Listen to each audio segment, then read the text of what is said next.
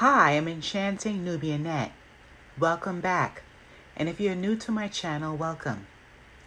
25-year-old Carlos Collins from Johnson, Mississippi, met his former lover, 33-year-old Marcus Johnson, and they dated for a year. I believe they met at a club.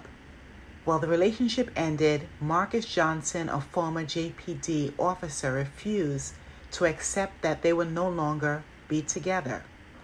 Yes, you heard me correctly.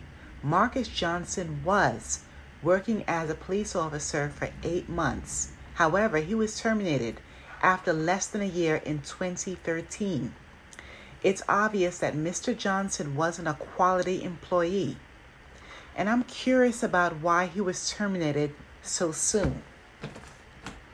By the following year, Marcus Johnson was arrested and charged with impersonating an officer at the Palisades Apartments, and it's a short distance away from the Jackson State University. During the incident, he wrote a fake citation, and the female victim said that he allegedly tried to hook up with her. Marcus Johnson was attempting to void the ticket. On the other hand, Carlos Collins was dedicated to serving others while in a career as a registered nurse. Several people described him as a positive light who cared for others.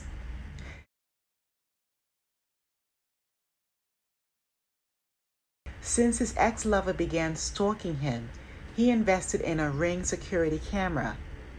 The harassment became so severe, Carlos Collins got a restraining order filed against Marcus Johnson for several months. Now, before I continue, please remember to like, share, and subscribe to my channel. Now, back to present times. Marcus Johnson's rage escalated.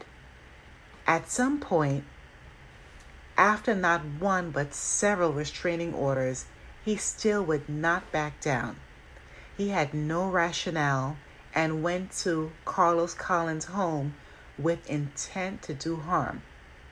And on Tuesday, April 9th, at Carlos Collins' residence, the Tapestry Northridge Apartments on Parkway Drive, Marcus Johnson identified the cameras but still proceeded to use his firearm and an axe to force his way inside.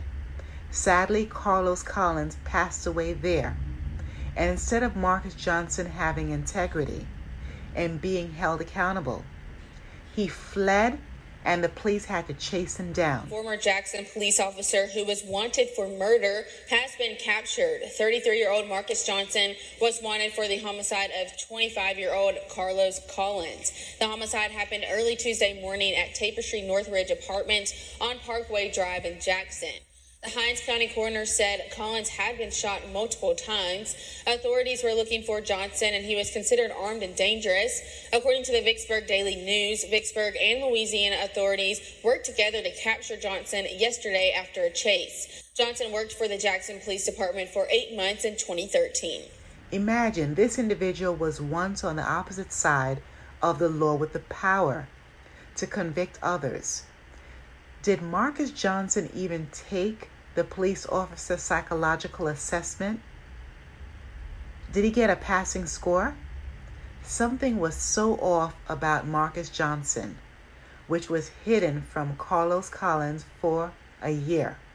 What is even worse, when a person who has access to law enforcement, if they are doing any crimes against you, they can use that network to keep tabs on you forever. And with that type of power, they remain protected. Now, in this case, Carlos Collins' mother revealed that Marcus Johnson's law enforcement history and connections was hidden. She does not believe her son will get justice within this case if it stays in this district.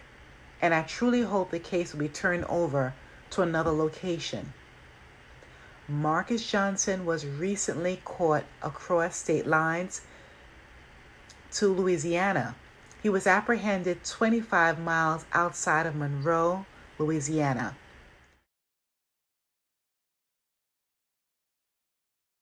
Now that this heartless man is in custody in the Hinds County Sheriff's Department, he's being extradited from the Richland Parish Detention Center in Rayville, Louisiana, and his bail bond is denied.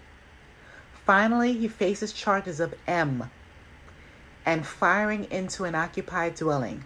Carlos Collins' last moments were recorded from the exterior cameras too. In-depth background checks and taking things slow are necessary when dating in these times, everyone.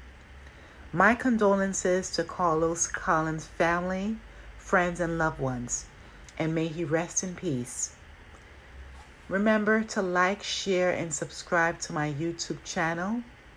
Thanks a million, and stay safe wherever you are.